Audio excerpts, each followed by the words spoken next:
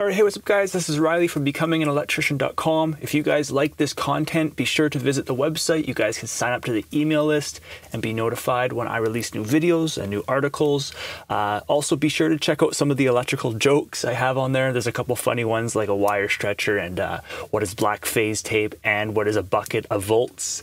Those are common things that you might hear on a job site. Now, today I want to talk to you about a panel schedule. This is called an electrical panel schedule.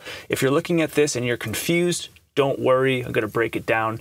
It's not too complicated, but this is kind of like a typical little panel schedule that you may see in more like a home. There is single phase and three phase. I'm going to break down more three phase in this video. This is what you're looking at here. This is like a single phase panel. All right, so this is an electrical panel schedule. It's what we electricians use as we are pulling our wires, mainly our home runs, which means we need to pull one dedicated circuit to lighting. We need to pull one dedicated circuit to the bathroom fan. You can see down here at the dryer, you can see that this actually has two circuits. So it's circuit 9 and 11. We'll break this down further in just a moment. I want to quickly talk about an equipment schedule. We're not going to go into detail. I will make another video on this. But the reason why I want to talk about this is because if you are looking at your electrical panel schedule, and if you're thinking, oh, well, it's a 15 amp breaker, well, let's say that's number 14 wire. Or if it's a 30 amp breaker, you might be thinking, oh, well, that's number 10. And you can look at that kind of, but it's quite dangerous in a commercial setting. In a commercial setting, the electrical engineer, they give us what's called an equipment schedule. I just kind of drew up this kind of fake diagram. But you can see the equipment schedule actually tells you what phase it is. So if it's single phase or three phase, it's going to tell you the wire size as well as if it's copper or aluminum. You have notes on there, which you can look down here for further notes. You want to be looking at the equipment schedule for the actual wire size and everything pertaining to that equipment. All right, so on this equipment schedule, I just want to bring your attention to the MUA. Okay, this is called a makeup air unit. I used to always call it MUAs on the job site.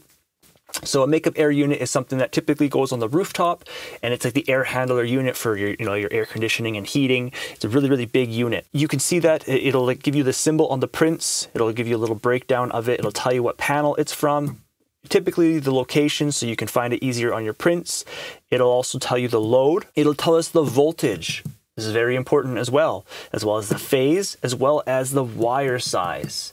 So what I'm trying to say is, again, I'm not covering this in this video, the equipment schedule, but if you are in a commercial setting and sometimes in a residential setting, you have to be looking at the equipment schedule to fully determine what is going on your panel schedule, okay? So they're two separate things. So what I'm saying is, a dryer here, you might think, oh, well, I'll just run a 10-2 to it.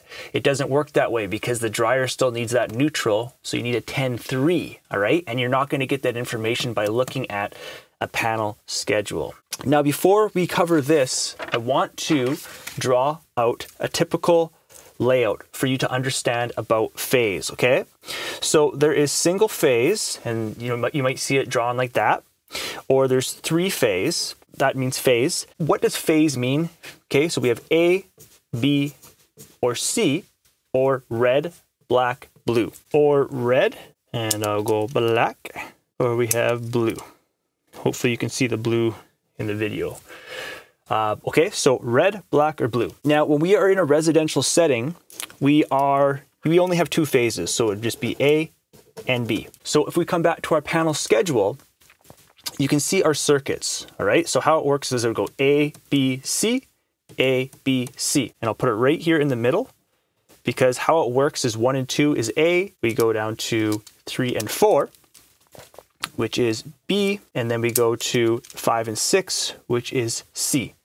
And it repeats, all right? So I'll do this again, and I'll tell you a little trick that I've learned on a job site from Journeyman is you can tell if it's blue if it's divisible by 6 and back 1, okay? So you can see that 6 is blue, and then you go back 1, it's also blue.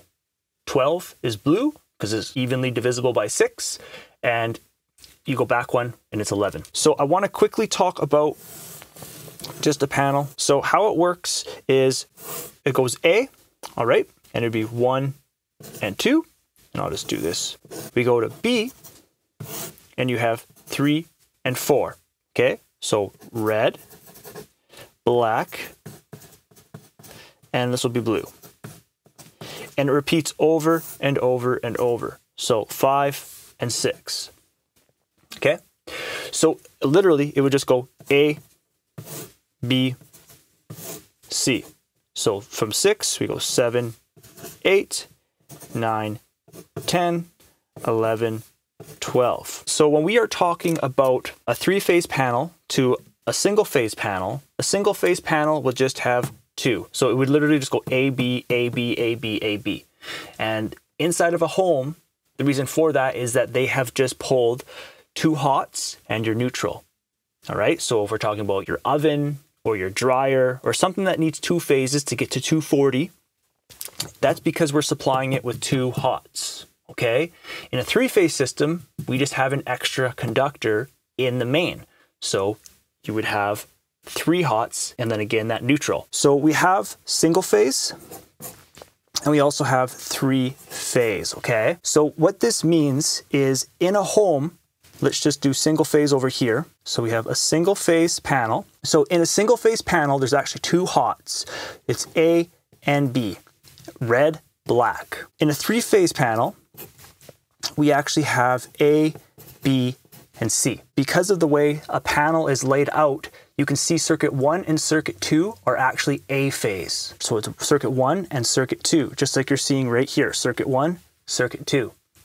We go to B phase, now we have circuit 3 and circuit 4. Okay, so same thing here, 1, 2, 3, 4, just like here, but now we have 5 and 6, okay? So what's really important to understand is A is red, B is black, and these, this stuff never changes. Sometimes I've seen in high voltage situations, these colors can be like orange, yellow, and brown, but here, this is blue. And so how it goes is you put your circuit breaker in. Let's say we have a 15 amp breaker. All right. This lighting is telling us it's 1 pole. It's on circuit 1. And so generally as an electrician, we would know that that is 1 hot wire and a neutral. Okay. Because here in North America, a lighting, we need that hot, we need a neutral, and it's typically 120 volts. So for example, kitchen counter plugs, we can see it's 1 pole, 20 amps. So again, yeah, generally we as electricians know that's a number 12. And it's just 1 hot and it has its neutral. So it's just 120 at those plugs. Now we go to the dryer and it's a little bit different. We see that there's 2 poles. So in other words, we're actually using A and B. That is how we're getting our 240 or 208, depending on the building you're in. If it's coming from a 3-phase system or a single-phase system. In 3-phase, it would be 208 volts. And I'll just go 240 volts here, just to keep it simple. So in a home, 240, and generally in a commercial facility, because it's typically 3-phase, it'd be 208. Okay, not to get too much into that, but all I'm saying is if you want 208 in 3-phase, you need to take either AB, BC, or C and A. Okay, so you need 2 phases. Now again, you can see dryer that it's using B and C. So those are 2 separate phases. And so when I talk about phase, I'll just quickly show you here. So that's just to do with the sine wave. So if we just have a basic sine wave, let's say this is A, we come from here. So this is B, we come from here, and so this is C. When we talk about our 60 hertz and all that technical kind of stuff, this is 1 phase. These are the different phases, A, B, and C. So we can run power on them, but we cannot take 2 circuits from A, we cannot take 2 circuits from B, we cannot take 2 circuits from C to get 240 or 208. Now, we look at the dryer, 30 amps. And so again, we as electricians, we'd be like, oh, well, that's a 30 amp breaker. We would go into our code book, into the charts that tells us amperage for our wires, and we would be able to find that this is good for number 10. However, there's 2 main things that this electrical panel schedule does not tell us, and that's why it's dangerous to assume that the wire size is number 10, let's say. Okay, so it doesn't tell us wire size. It also doesn't tell us phase. When we talk about certain equipment, it can be 208 single phase, okay, because now imagine we are in a 3-phase panel. If we just take 2 phases, it still gives us 208. However, sometimes a motor takes all 3 phases. So it would be A, B, and C, and it's still 208 volts, okay? And that comes to these sine waves, okay? The A, B, and C. Now, I want to quickly show you that on an equipment schedule, but generally the electrical engineer, they give you this. It's your job as the electrician to look it over and make sure that all of the pieces of the puzzle connect. Again, we're always trying to protect our wire. If we have single phase, what did I tell you? Single phase actually has two phases. It's A and B, and it just goes A, B, A, B, A, B in the panel. All right? In three phase, it actually goes A, B, C, A, B, C. I also told you that you can have 208 volts single phase because we are using two wires, okay, two different phases to get 208. Because if it was just 120, so one hot wire and a neutral, that's 120.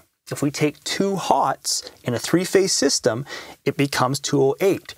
Now, some equipment, as you can see, is 208 three-phase, and now you need a three conductor, okay? So these are both number 12s, all right? But this dishwasher is 208 single phase, so it just requires two hots. In other words, if you are going to install this exhaust fan, which is 208 three phase, so three wires, and if you see it written this way, when it says three number 12s, this is specifying the insulated conductors, okay? So we have two insulated conductors, three insulated conductors. So this wire right here, if it's this typical NMD or Romex or, you know, wherever you are in North America, whatever you call it, it'd be a black and a white wire. So you could use that for single phase 120, because as you can see, this exhaust fan 1 is only 120 volts. So what that means is we are actually sending one hot and a neutral to it.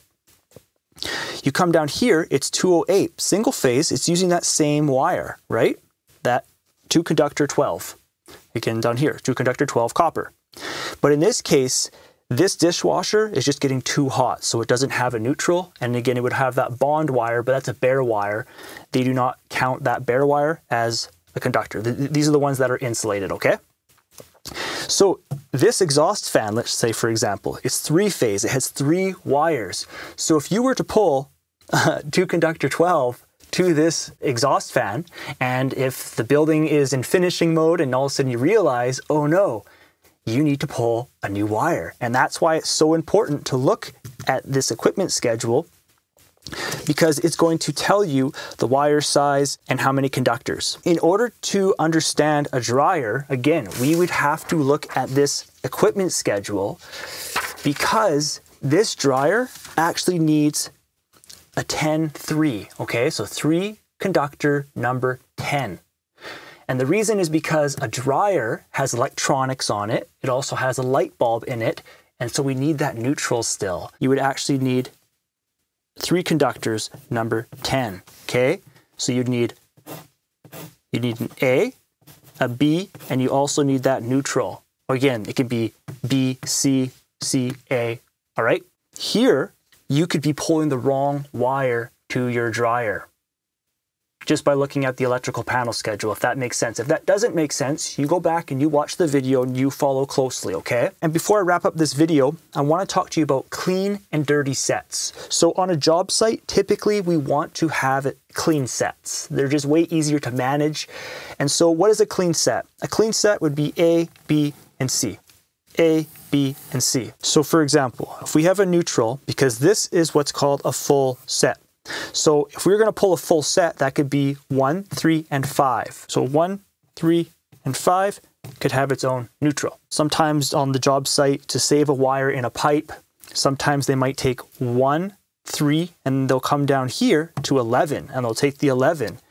But the thing is, it can get really, really messy. So for example, sometimes on a job site, if a piece of equipment was further away from another piece of equipment, sometimes we'd go A, B would get its own neutral, and then C would also get its own neutral. So, but very often you just want to work in this way. So you work in sets, okay? Another reason why you want to be pulling it in 1, 3, 5 or 2, 4, 6, because this is the left side of the panel, this is the right side of the panel, is because of how they make breakers.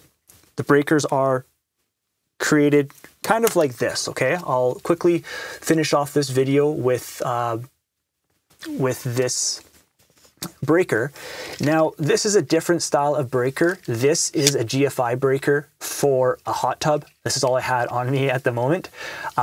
So without these silver ones, it would look like this, okay? So you'd have two hots. And if I bring that a little bit closer, you can see how it has load power L1 and load power L2. So that's line 1, so let's say A phase, and we come here to 2, that is B phase. And typically how these install is they will butt in, and then you just push in the contacts. Now, one last thing just to say is these breakers, they need to be a 2-pole, and you can see they also have like a clip on them. All right, so that means that if they both have to turn on, and if one trips, they both trip, okay? And this is just a safety thing. If a piece of equipment was 3 poles, it would have another line with an extra arrow there. All right, I just want to do a quick recap of an electrical panel schedule. So we as electricians use this to determine what circuits are off of this panel. Now, if you are in a residential setting, many of these items are very common and we just kind of know them by memory. When you are in a commercial setting, it's very dangerous to just look off of the panel schedule without looking at the equipment schedule, okay? So again, if you're in a residential setting, most of this stuff is pretty common in terms of like, let's say a dryer, you know, like we just know on a job site that a dryer gets a 10-3 and a stove typically gets an 8-3 because again, it has that light. Also has electronics and stuff like that, so it needs the neutral. Same with the dryer, but this is not telling you that. That's just common knowledge.